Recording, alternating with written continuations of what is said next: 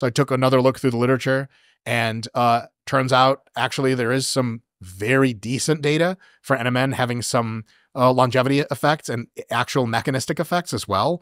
But the total number of studies and the breadth of populations it's been studied on is just not enough for me to go singing its praises all the fucking time, which is why I've mentioned it now twice ever in public. Pulled up for it both times? Yes. Yeah. And so it's just something I take as a hedging mechanism of like, maybe it does something. I just swallow it.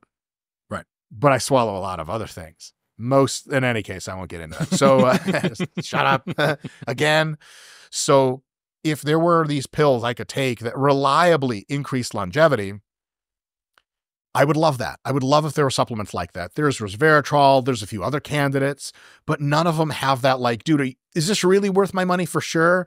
Like if someone's eating only 80 grams of protein per day and they're like, I can't eat any more real food. Should I take supplements? You're like, yes. Like, will it help with muscle mass? Yes.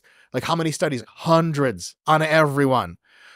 There's nothing like that for longevity supplements. So in 2024, if someone's selling you longevity supplements, they could be onto something. And there could be some valuable stuff people have in their formulations that actually works, but nothing that we can be ultra super sure about. And really quick, no small number of shady fucking supplement companies will tell you, you gotta take this, it's gonna make you live longer. And every single one of them are, if their claims are extreme, they're bullshitting you.